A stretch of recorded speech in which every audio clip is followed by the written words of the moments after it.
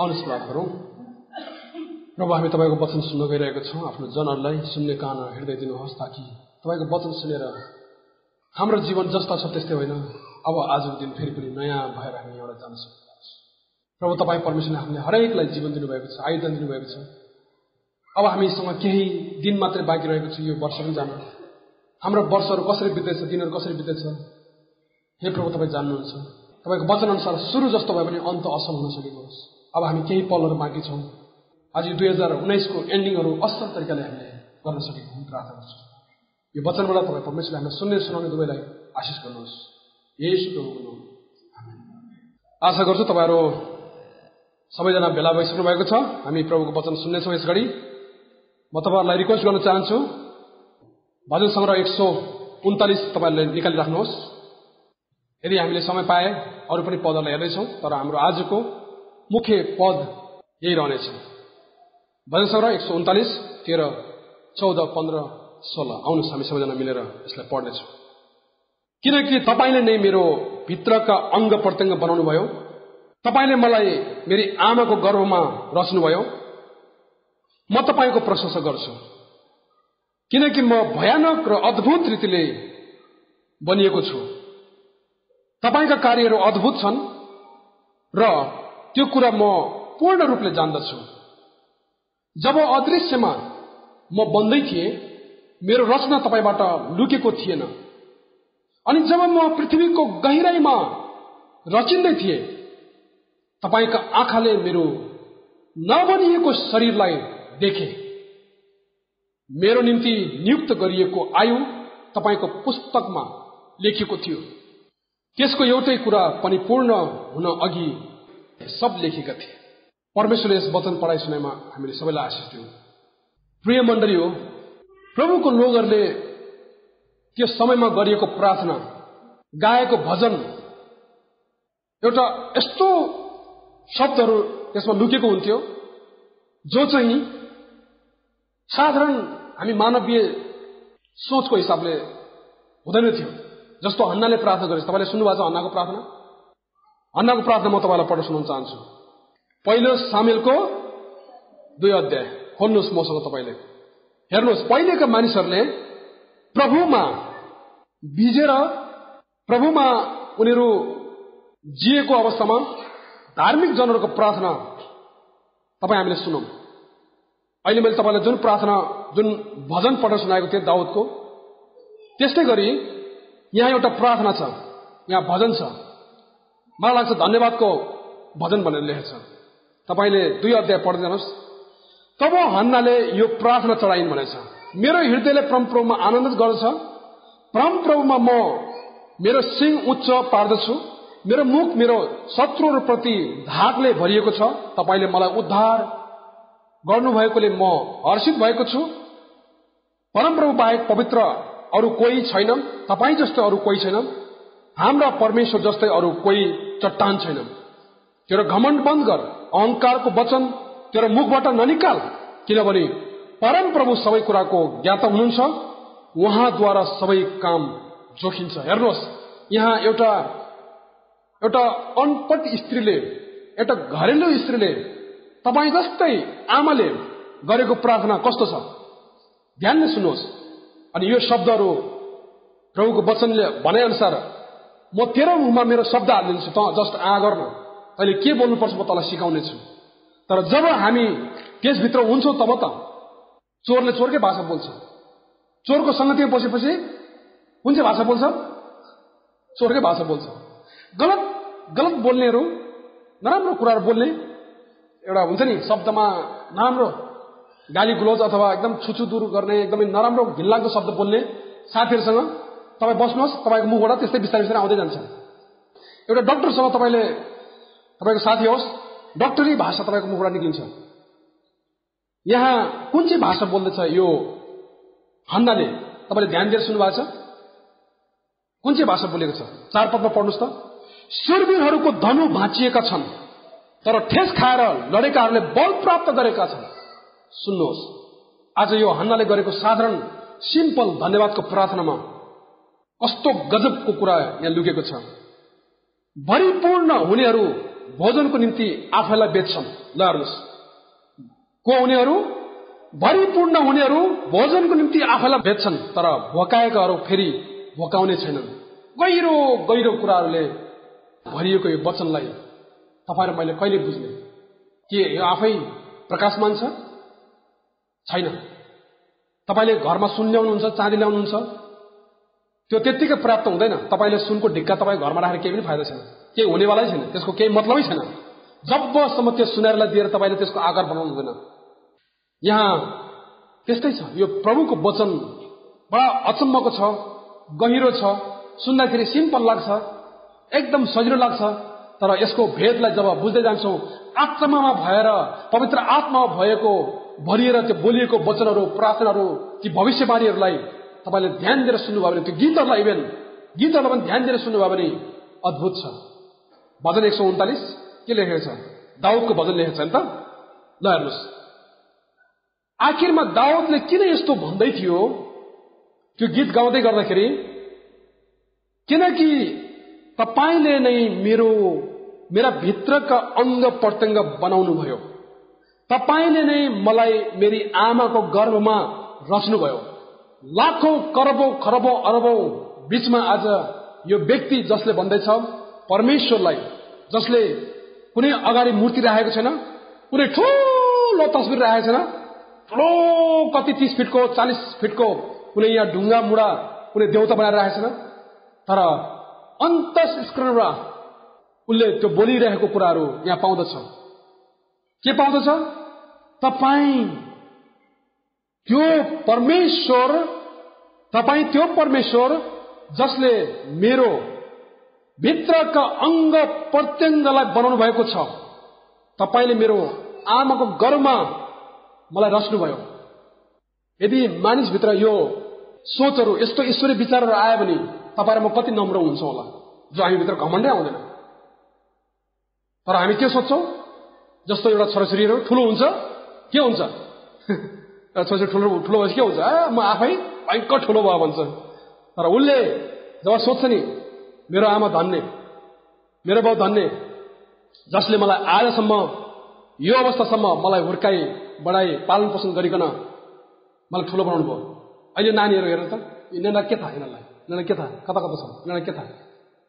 तर यिनीहरूलाई बिर्सिन्छ। अहिले अलिकति त्याग छोडिदियो भने अहिले कता कता काचुकुचु हुन्छ, कता खाल्डोतिर पस्छ, या त कता जागिन्छन्, या त कुनै गाडीको तल आउँछन्।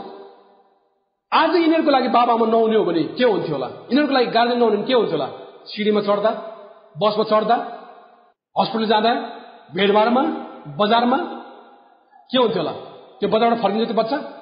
यदि यो नानीहरूलाई हामीले बजारमा लिएर गयो भने, यदि यो नानीहरूलाई हामीले हात पक्रेन भने, यो नानीलाई ख्याल गरेन भने तपाईँको बच्चा तपाईँ घरमा वापस आउँछ तपाईँसँग?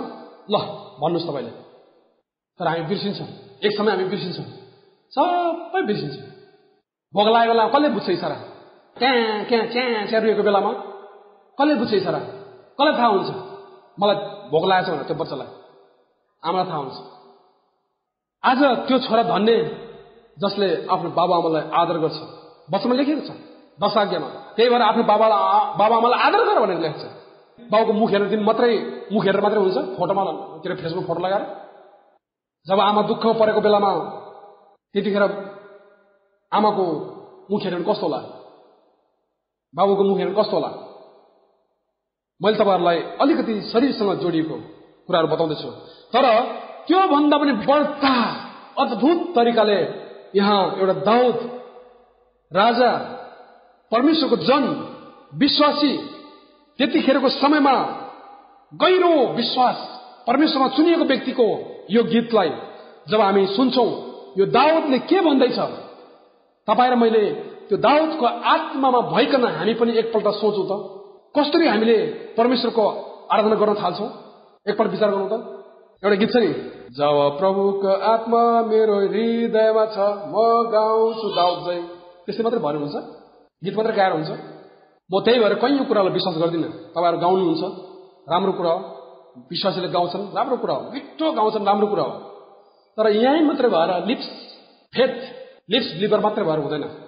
जब हामी यो कुरा बुझ्छौँ नि, परमेश्वरले हाम्रो भित्र भएको अंग प्रत्यङ्ग कसरी बनाउनुहुन्छ, त्यसको कति कीमत छ, त्यो कति अचम्मको छ भनेर जब सोध्छ नि, हामीले यो शरीरबाट के गर्नुपर्छ, कसलाई महिमा दिनुपर्छ, यो शरीरले कसको जयजयकार गर्नुपर्छ, कसको लागि बनाइएको छ, किन बनाइएको, जब त्यो कुरा बुझ्न थाल्छ नि, तब सारा आदर महिमा प्रशंसा हामीले परमेश्वरको महिमा, परमेश्वरको बढी हामी गर्न थाल्छौँ। आमेन। सायद अहिलेसम्म कैयौं डाक्टर विद्वानहरूले पनि यस्तो प्रार्थना गरेछन् होला, यस्तो शब्दहरू भनेछन् होला। विद्वानहरूले पनि भन्दै होला, नो गड, बाख्राबाट बनेको म भन्दै होला। विद्वानहरूले त्यही भन्छ नि, बाख्राबाट बनेको भन्छ नि। नो गड, बाख्राबाट, we are created by monkey. म तपाईँलाई भनौँ, जब म 2 दिनसम्म हस्पिटलमा थिएँ नि, हस्पिटलमा जतिजना सिस्टर आउँथे नि त्यो दिदीको त्यहाँ बिमारीहरूको चेकअप गर्न, म देखिरहेको थिएँ सिस्टरहरू आफै बिमारी बिचरा, उनीहरूको अनुहारमा, उनीहरूको शरीरमा, डक्टरलाई पनि म हेरिरहेको थिएँ, कतिजना लेडिज डक्टरलाई हेरिरहेको थिएँ। त्यो भित्र शिथिलता आएको, कम्प्युटर चलाउँदाखेरि कम्प्युटर जब फास्ट चल्दैन, मोबाइल फास्ट चल्दैन भने चाहिँ ठकठक हुँदैन, यसको मतलब या हिट भएको छ या चाहिँ भाइरसले खाएको छ, दुईटामा एउटा हुन्छ। तपाईँ नसोच्नुहोस् मेरो मोबाइल यस्तै चल्छ, यो कोरियाको मान्छेले यस्तै बनाएको, यो चाइनिजको दिमाग यस्तै हो भने होइन। तपाईँले ठक्क दबाउनभित्र ठ्याक्क खोल्नुपर्छ, अनि मात्र त्यो तपाईँको मोबाइल ठिक चल्दैछ भनेर। जहाँ ठ्याक्क दबाउँदाखेरि एकछिनपछि खोल्छ, यसको मतलब तपाईँको मोबाइल या हिट छ या बिजी छ या चाहिँ भाइरस खाएको छ। हो त्यस्तै हो। म यो नानीलाई, साइमनलाई त्यही भन्छु, जुनै पनि काम हराउँछु यता भन्छु, उसले एकछिन सोचेर गर्छ। मैले भने तिमी यो उमेरमा यो हालत छ, हाम्रो उमेरमा कस्तो हालत होला है साइमन। त्यही भएर जवानहरूले भन्ने गर्छन्, एक जमानामा हम तो चिडिया को पकड़ते थे, उड़ते हुए चिडिया को पकड़ते थे। अहिले बच्चाहरूलाई बाबु एक गिलास पानी ल्याऊ सोचेर गुरुङ गुरुङ गएर जाऊ किन जाऊ। यस्तो बच्चाहरूले भोलि अफिसमा काम गर्ने के होला सोध्नुहोस् त। जुन बुहारी पहिलो दिन त्यो घरमा जाँदछ ससुरालमा बिहा भएर, त्यो बुहारी त्यो दिन बिहान उठेन भने बुझिहाल्नुहोस् यो बुहारीले पछि यो घरमा काम गर्छ भन्ने, अथवा यो सासूले सुख पाउँछ भन्ने तपाईँले आशा नगर्नुहोस्। भले रातभरि हनीमुन मनाउनुहोस्, त्यो बुहारीले चाहे त्यो रातभरि नसुतेको होस्, त्यो मतलब होइन। यो कुरा याद गर्नुहोस्, चाहे तपाईँ रातभरि टिभी हेरेर बस्नुहोस्, चाहे तपाईँ जेसुकै गर्नुहोस्, तर अफिसमा जाँदा तपाईँ कसरी जानुहुन्छ रतनज्यू? तपाईँ रातभरि टिभी हेर्नुहुन्छ अथवा तल्ल पिएर बस्नुहुन्छ, उदाहरणको लागि भनेकै। भोलि बिहान तपाईँ अफिस जानुहुन्छ, कसरी जानुहुन्छ? रातमा पिएर बसेको थियो भनेर भन्नुहुन्छ, गरेर जानुहुन्छ नि, गरेर जानुहुन्छ नि। त्यत्रो डर है अफिसमा साहबसँग। हो त्यसलाई भन्छ कामदार, सही कामदार। साहब अभी मैं भनेर भन्यो भने त बस 1 दिन 2 दिन 3 दिन कति दिन? साहबलाई 1 दिन मात्रै काम चाहिन्छ? होइन, पेट त सधैँ भर्नुपर्छ। प्रिय मण्डली हो, म तपाईँलाई भन्न चाहन्छु, मैले मेरो लाइफमा नि 20 वर्ष बाइबलमा काम गरेँ, कुनै दिन कुनै कम्प्लेनको रिकर्ड छैन, कुनै हाजिरीमा कुनै त्यस्तो रेड पेन चलेको छैन। म तपाईँहरूलाई यो नाकले ठाडो पारेर भन्छु, अहिले पनि बाइबलमा यही छ। मेरो लाइफमा सायद मान्छेले मलाई हेरेर छक पर्थ्यो, एकछिनमा यहाँ दिएर एकछिनमा कहाँ पुग्थ्यो मलाई थाहा, अरूले थाहा हुँदैन थियो। त्यति म भित्र एनर्जी छ, अहिले पनि छ। अलिकति पास्टर भएपछि अलिकति विश्वासीहरूले यो पास्टर कति फुतु उठेर ठगेर के अरे त्यो एउटा बटैचर जस्तो, बटैचरलाई यहाँ देखेर फुत्त कहाँ पुग्छ थाहै हुँदैन।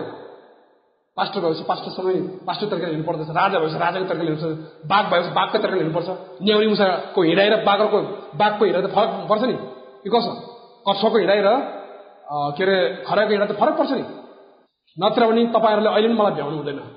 म तपाईँलाई भन्न चाहन्छु, मैले घमण्ड गरेको होइन, तर परमेश्वरले मलाई अद्भुत रीतिले बनाउनु भएको छ।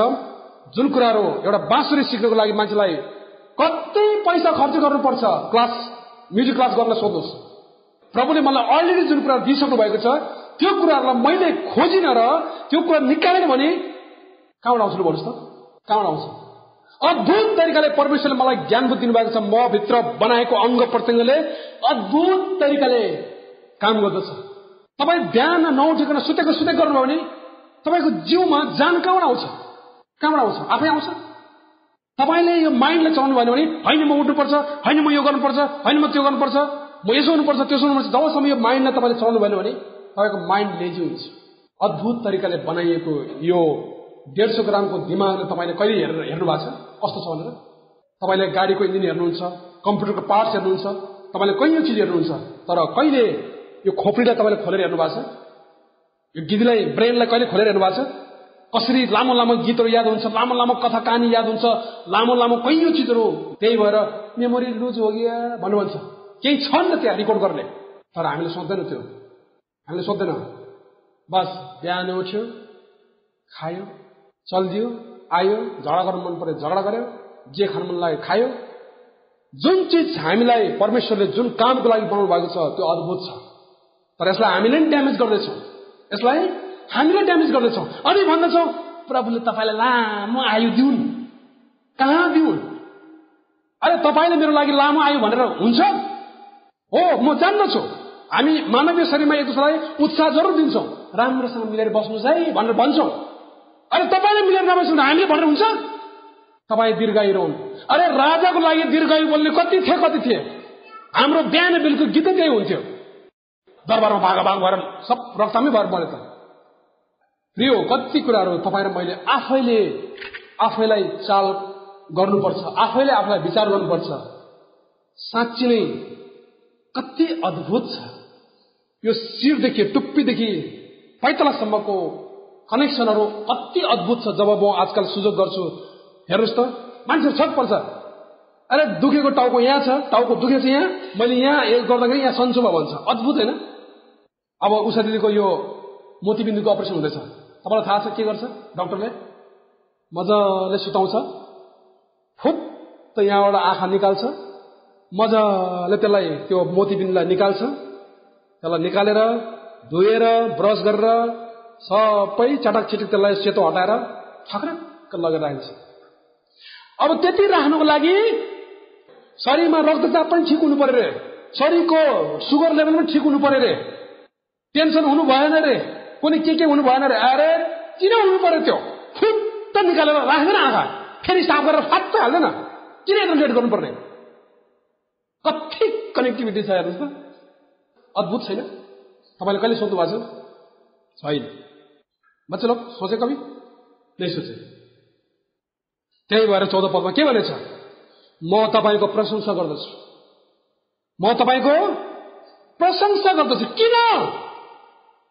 किनभने म भयानक र अद्भुत रीतिले बनाइएको छु। म भयानक र अद्भुत रीतिले बनाइएको छु। तपाईको कार्यहरू अद्भुत छन् र त्यो कुराहरू म पूर्ण रूपले जान्दछु।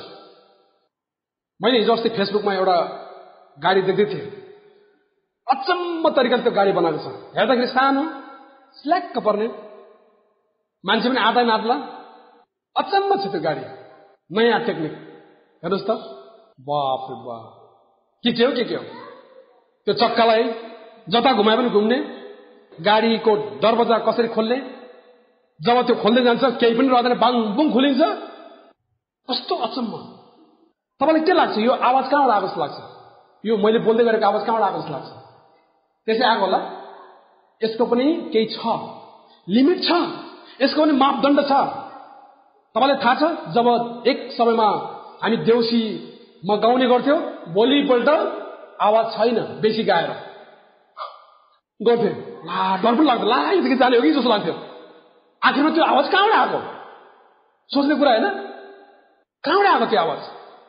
अहिले यहाँ सुन्दै थिएँ, नानीको यहाँ कुनै के भएको छ, टन्सिल भएको छ, अहिले यत्रो फुलिरहेको छ, अब अपरेसन गर्नुपर्ने स्थिति छ। मैले सोधेँ नानीलाई, के भयो तिमीलाई यस्तो? यो उमेरमा के भयो? किन यस्तो? जहिले पनि घाँटी दुखे भन्छ। अन्त जहिलेदेखि स्कुलमा गयो, जहिलेदेखि स्कुल गएको थियो तबसम्म तहिलेदेखि के खान्थे रे? पानीपुरी। अब के हो के भनेपछि ठिक छ, उनीहरू त अनजान छ, तर जान्नेले चाहिँ त्यो कुरा बुझ्नु पर्छ पर्दैन? मैले हिजो त्यो सुदोकको बुक छ मेरोमा, त्यो 4-5वटा त्यो बुकहरू हेर्दै थिएँ। त्यो बुकहरू हेर्दै गर्दाखेरि स्त्रीहरूको यो हातमा जब यो मुन यो सेतो आउँदो रहेछ, यस्तो सेतो, अनि मैले त्यहाँ हिजो एउटा बहिनी थियो, त्यो बहिनीलाई मैले भने, बहिनी आपका हात देखाइ भनेको त पुरा सेतो, आधै सेतो थियो। चाहन्न है भन्छ। मैले हेर्दै गएँ, यो के कारणले हुँदो रहेछ, किन हुँदो रहेछ, म छक परे। अनि सोधेँ, बिचरा बहिनीले शर्माइरहेको थियो, लजाइरहेको थियो। त्यहाँ यस्तो भएको स्त्रीहरूको हातमा यस्तो चाहन भएको यस्तो यस्तो बिमारी हुन्छ। ल हेर्नुहोस् त, कस्तो अचम्मको कुराहरू छ। लेडिजको प्रब्लम यसले नङले बताइरहेछ। तपाईँले कहिले सोध्नु भएको छ त्यो कुराहरू?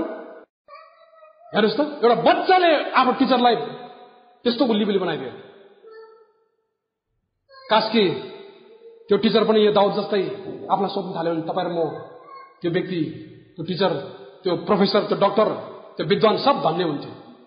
धन्य भन्नाले पनि कमसे कम जसले बनायो त्यो कुरालाई सम्झना गर्नु भनेको ठुलो कुरा हो क्या।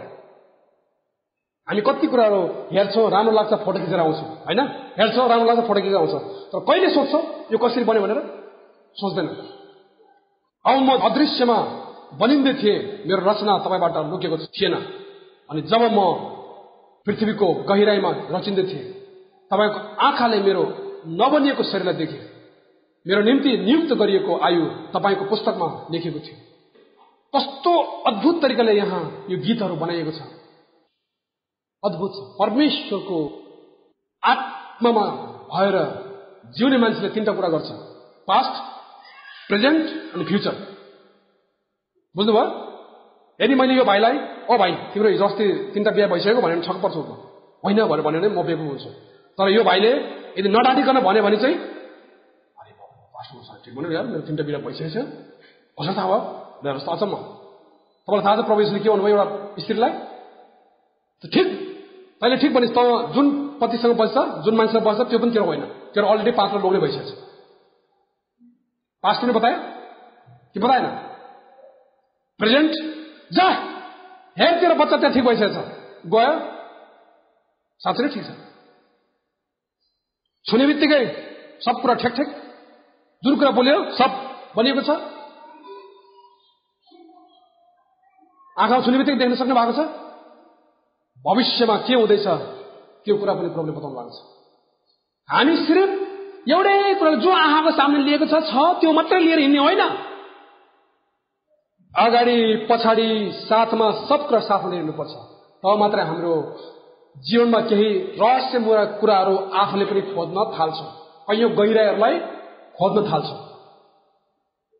एउटा पास्टरले सोचेछ, होइन मेरो नाक चाहिँ किन तल, त्यो नाकको दुलो किन तल, अनि माथि हुनु पर्दैन नाकको दुलो त, सबै कुरा माथि माथि, अब सबै कुरा एउटा हुन्छ नि, एउटा नाकको दुलो माथि भए कति राम्रो हुन्थ्यो क्या, उसले सोचेछ। अनि एक दिन त पानी परेछ, मजाले पानी परेछ अरे, छाताले पनि काम गरेन अरे। अनि सोचेछ अरे, यस्तो पुछ्दै गर्दाखेरि यदि नाकको दुलो माथि भए के हुन्थ्यो होला सोच। नाकको दुलो माथि भए यो पानी परे बेला चाहिँ के हुन्थ्यो होला मेरो हालत भन्थ्यो। अचम्म लाग्दैन तपाईँ मलाई कहिले क्या? म त घरिघरि सोध्छु क्या, सबै कुरा बढेको बढै गर्छ, यो दाँत बढे भए चाहिँ कहाँ जान्थ्यो मेरो दाँत? अनि के चाहिँ हुँदैन, कुन चाहिँ कटिङ मसिन, अब सधैँ केस काट्नुपर्छ, सधैँ दाढी काट्छु हो, सधैँ दाढी काट्नुपर्छ, हप्तै पछि दाढी काट्नुपर्छ 30 रुपियाँ दिएर। यो दाढी काट्नुलाई 30-40 रुपियाँ दिनुपर्छ। जहाँ अब यो केसलाई, यो दाँत यस्तो महँगो हुन्छ, कुहिएको दाँत निकाल्दा 6,000-5,000 दिनुपर्छ। यदि मैले त्यो दाँतलाई सेटिङ गर्नुपर्छ कति लाग्थ्यो खर्च?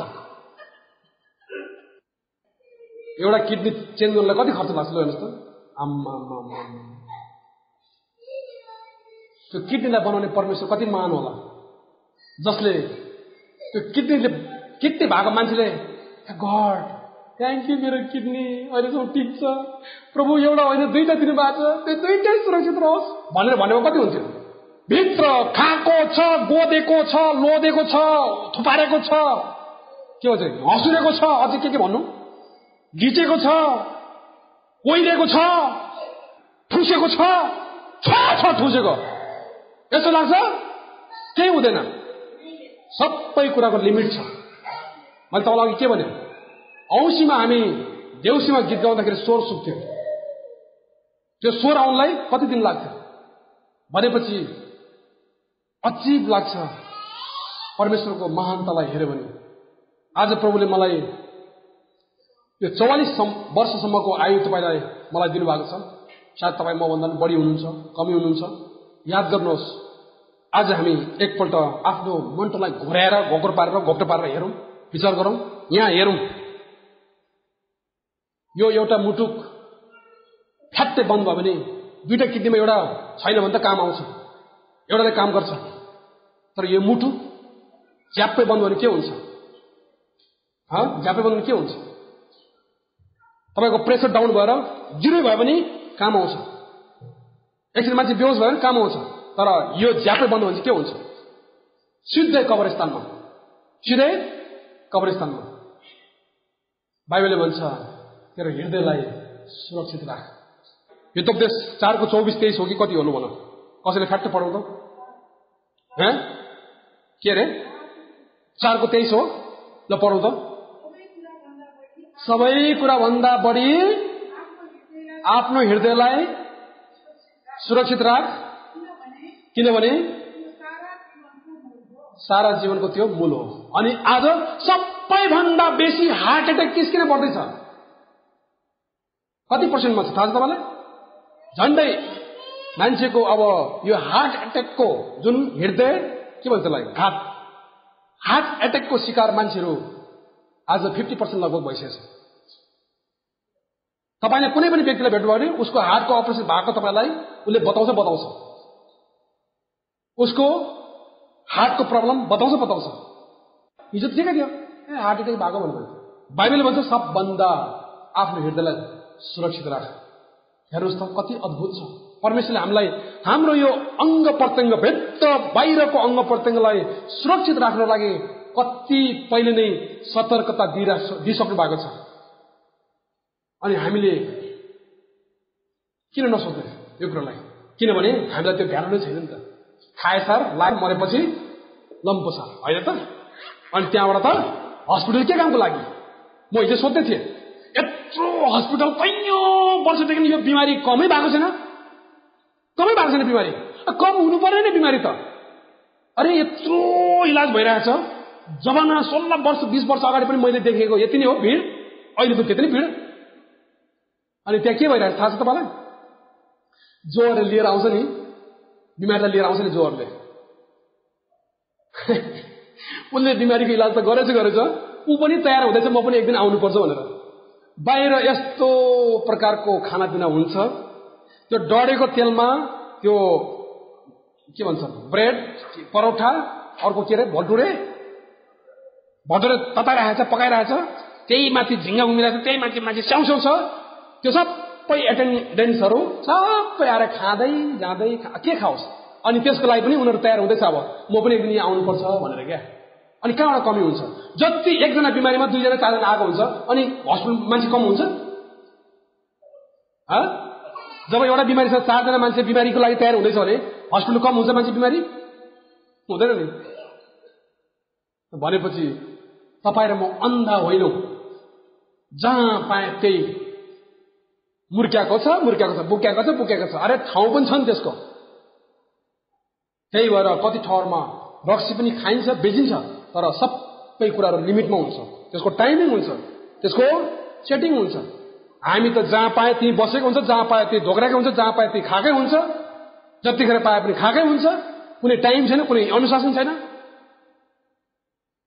त्यही भएर आजकल मान्छेलाई आफ्नो जिउमा कसरी यो लाद्रो, यो के भन्छ यसलाई, यो ग्रेभयार्ड, यसलाई कब्रस्तानलाई भरौँ। कुखुरा पनि यही नै, बाख्रा पनि यही नै, रक्सी पनि यही नै, मरेको चिजहरू माछा पनि यही नै, सबै चिज यही नै गाडे छ। अनि कहाँ सोध्छ, हे प्रभु धन्यवाद तपाईँले मेरो मिस्त्रीलाई कस्तो अद्भुत तरिकाले बनाउनु भएको छ। प्रभु धन्यवाद मेरो यो आइब्रो कस्तो मजाले बनाउनु भएको छ। मेरो आइब्रो यति लामो भएको कस्तो हुन्थ्यो, यतातिर गएको कस्तो हुन्थ्यो। कहाँ सोध्ने? प्रभु धन्यवाद यो मेरो आँखाको परेर यहाँ आएको छ कस्तो राम्रो छ। प्रभु यो लामो भएर यतातिर गएको भए कतिपल्ट काट्नु पर्थ्यो, तिनी भएर कहाँ सोध्नु पाउने? ढोक्ने फुर्सद छैन, सुत्दै फुर्सद छैन। प्रभु धन्यवाद मेरो आँखा एउटा कस्तो दुईटै बराबर छ, एउटा यत्रो भाग भयो, एउटा यत्रो भाग कस्तो हुन्थ्यो होला, मलाई हेर्दा कस्तो अप्ठ्यारो लाग्दो होला। कहिलेकाहीँ हामी देख्छ नि ठुल्ठुलो आँखाहरू भएको, कस्तो डर लाग्छ। भले दुईटै आँखा बराबर हुन्छ तर यस्तो हुन्छ कि डर लाग्छ। होइन देख्ने थियो भने त यसरी बत्ती जस्तै झुन्ड्याएर पनि देख्न सक्छ। बरु दुईटी तल झुन्ड्याएको कस्तो हुन्छ होला, दुईटा आँखा बल्ब जस्तो। त्यसलाई कस्तो गाह्रो हुन्छ होला मेन्टेन गर्नलाई। मुख धुँदा कस्तो झाडा अड्किन्थ्यो होला। यता सारा यता बस यतातिर हेरेछ कस्तो अप्ठ्यारो हुन्छ होला मुख धुनलाई। कहिले सोध्छ हामीले? सोध्दैन। प्रिय हो, प्रभुले तपाईँ र मलाई त्यो ईश्वरीय सोच दिउन्। तपाईँ र म केही दिनको यात्री हो। जुन घरबाट आएको छौँ त्यो घरमा हामी जानै पर्छ। त्यसै कारणले त्यो जन्म र मृत्युको बीचमा तपाईँ र मैले गर्नुपर्ने थुप्रै कामहरू भए तापनि एउटा काम चाहिँ रहेको छ, परमेश्वरको सृष्टिलाई हामी सम्झेर हेरौँ जवानी अवस्थामा हुँदै। आमेन।